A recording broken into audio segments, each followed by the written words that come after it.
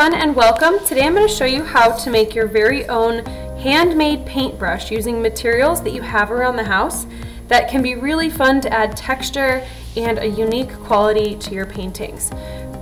So let's get started, shall we? Okay, so the first thing that most of these have in common, and I'm just going to use this one as an example, is some kind of a handle and some sort of a brush material, and then something that binds them all together. So let's look at some examples. To start off with a handle, here's some materials that could be commonly used that you could find around the house. Anything that basically you can hold with your hand, that is a stick, plastic silverware. You could even use a pencil, maybe an old one that doesn't have an eraser, or you can use a straw, chopsticks work great, and you can even use something like cardboard for your handle if you want to scrape or hold onto it this way. So once you've gone around your house and found, or outside, found something that is a handle, the next thing you're going to need is your actual texture. So what kind of a texture would you like to make with your brush? Here are some examples of textures. So this is the actual thing that is going to touch the paper and make the design that you're looking for. So perhaps you'd like a feathery design, something really delicate that will go on the page. You know, maybe you actually want to have a few different endings to your paintbrush and something that will scrape and create different lines. You know, just look around for ribbon, string. You could even go collect leaves. Even a muffin tin can be a really cool texture. Scrap fabric, a little piece of an old sponge, a cork. You know, the sky is the limit here. You could even do bubble wrap. Let's see what else. Aluminum foil, something that you want to experiment with and see what kind of a texture you can create. Ooh, even just looking right here, I really kind of want to use some of this aluminum foil and see what that would look like as a brush. Could be pretty cool. So just as some examples of textures people have used, this one has sponges as its end. You know, feathers was a popular choice. Also, this is just pieces of yarn, which is pretty cool. Pom-poms, that was fun. And okay, this is a crazy one, but I have even made paintbrushes, yep, out of my own hair. Yes, this is my own hair. This one I did not trim. This one I actually trimmed to have a blunt edge. But you can also make paintbrushes out of your old hair, which, you know, reuse, recycle, reduce. There you go. So choose a texture that you'd like to create, that you'd like to experiment with. That is the next material you'll need. And then finally, you'll need something that will help you bind your material to your handle. So here are some examples of things that can help us bind. You can look for something like string, rubber bands. I know these ones came from like some asparagus or broccoli, so you can just look maybe in the fridge for those. These are hair ties. These actually work very great, these stretchy ones. My own hair tie. Rubber bands. Also, if you have something like a hot glue gun, that can work as well. You could even use probably a stapler, something that you can get to bind these materials to each other. I will say that duct tape is really helpful because it's waterproof. So if you reuse your brush and you want to use it a few times, for example, my hairbrush right here, I took an old paintbrush handle that the top had fallen off. I used duct tape here to help secure this, and you can actually see here, first I bound the hair together and then I taped it to the handle, which is the main step in making your paintbrush, which I will go into now. Okay, so I'll show a couple different examples here. We can really start with any of these. Maybe I will start off with the pencil, just since that is something that everybody should have, but you could really start anywhere. And for my paintbrush, I'm going to show you guys string first, okay? So if you want to make sort of a traditional paintbrush with, you know, hair kind of hanging off of it. I'm going to start off with some string, and what I want to do first is make a little bundle of string. So I'm going to take my thumb and my forefinger and I'm going to pinch this string. Then I'm going to place all 4 of my fingers together, and I'm slowly going to wind the string so it's wrapping around my hand. I'm going to try this slow, but you can actually do this a little faster in real life. So I'm going to wind it until I have a nice little ring around my hand here. And then carefully, because I wrapped my dominant hand, I'm going to take scissors, trim that, and then I'm going to slide this little donut off, just like that. So now that I have this little donut, I need to secure this together. Because I used string, I can just use another piece of string. I'm going to go through the hole here so it loops like that. Tie it up like that. So I have this little packet, kind of like that. I'm going to actually give it 2 knots for good measure. And now I have sort of an end of a brush. So I could leave it here, so it's kind of like smushy like this, and paint with it like that. Or I can trim it. And you know what, I'm actually going to trim it after I make my brush so it's nice and clean at the end. So there are my bristles, so to speak. If you didn't have string to tie those together, you also could have just taken a rubber band and tied it that way. Okay, so now I want to bind my bristles, my brush bristles, to my pencil, my handle. So I'm going to take a piece of tape. I kind of like to do it this way.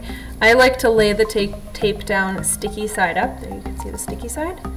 And I'm going to lay this right on top so it's stuck. I'm going to put my bristles right here, and then I'm going to pull this around. And this is actually a little too long, so I'm going to kind of trim this a little bit. Pull that around like that so it wraps around, and then go back around this way so it's nice and even. And there I have the beginning of my paintbrush. You know, I'm probably going to take another little piece of tape just to secure that bottom part. You could take a different color if you have a different color, or just regular tape is great too, because you're going to be making all the color with your brush. But there, now I have it a little more secure. And there's my paintbrush. I can leave it like this, but I kind of don't like how these things are hanging off here.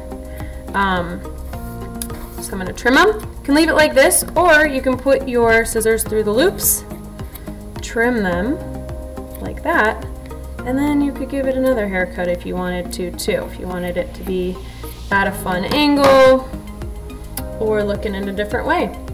And there's your pencil. I kind of like this. If you want to be super fun, you can also give your pencil a little face, your paintbrush a little face, and then it has its own hair. Kind of fun, yeah? Alright, so there is a basic paintbrush, how to make a basic paintbrush. Clips can be another great handle, especially because you don't need to worry about tape or glue and sticking the materials together. I want you to get creative. Think about different textures, cotton balls, muffin tins. How can you make different tools that will give you different textures in your paintings?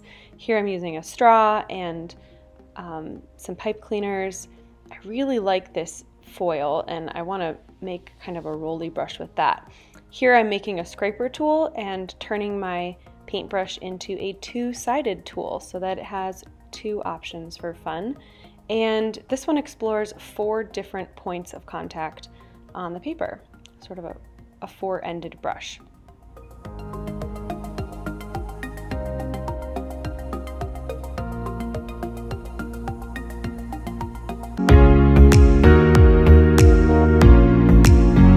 Okay, so to wrap your pencil, you're going to need string and tape or a hot glue gun. A hot glue gun works the best, but I'll show you tape since most people probably have that.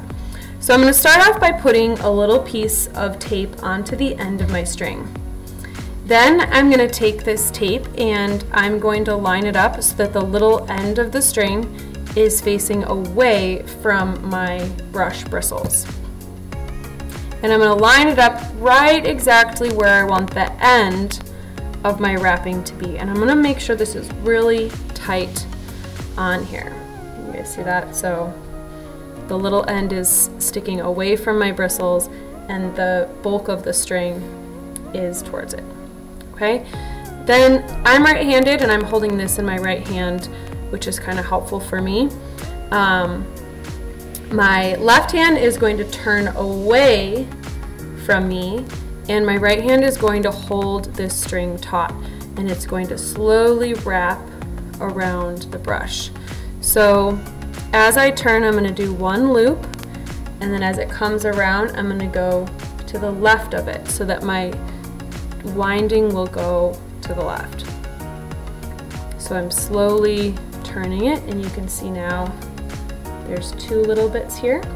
If you want your string to be spaced out, you can leave a little space as you're twisting it.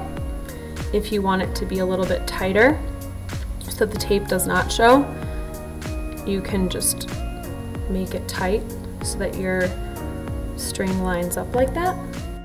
Keep carefully wrapping with a steady pressure all the way past where the tape and the end of the string is so that you can cover up that little end. To end it, you're gonna cut a length so that you have enough to tie it, and then you're going to make a knot around here. Well, if you're using hot glue, you could try to hot glue it, but I recommend tying it first. So I'm going to make a loop, one last loop around my brush, and then I'm going to put the end through the loop like that, and that forms a type of knot, and I'm going to pull tightly. So that's one knot, just like that. And then I'm going to try that again. So making a loop, sticking the end down and through, and then that's two knots. And then from here, if you want to end your string and just have the pencil left or the brush left, then you're going to want to do one final knot, not around the pencil, just your regular square knot, just like how you tie your shoes.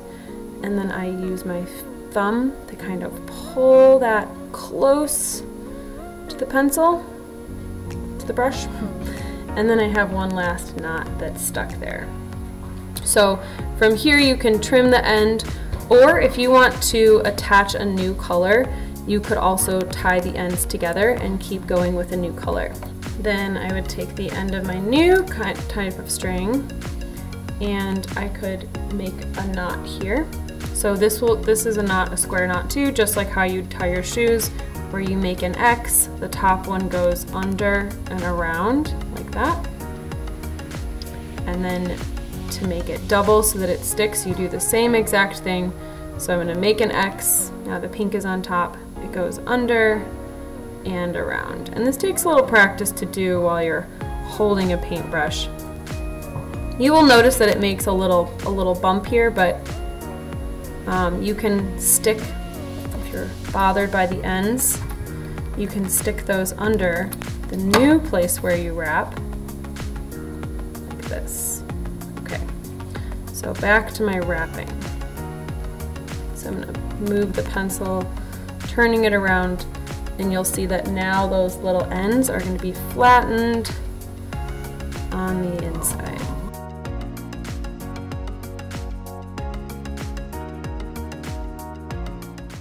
To end the wrapping of your paintbrush, you're going to end it just the way you did before by tying knots and making sure that it's nice and secure.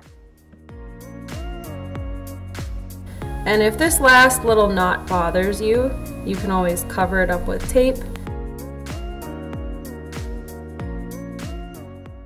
And there you have it, a handmade paintbrush.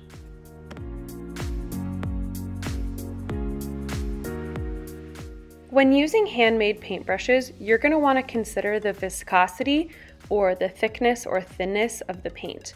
Here I'm taking acrylic paint and mixing it with water so that it's a little bit thinner for my more delicate brushes.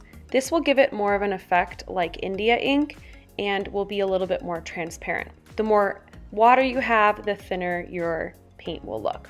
Be sure to explore a variety of different marks with your brushes. For example, try stamping them, dragging them, using their sides, layering them on top of each other, and see the different textures and effects that you can achieve even just with one brush. What can you do that you wouldn't be able to do with a normal paintbrush, and how can you create texture in your artwork in a new way?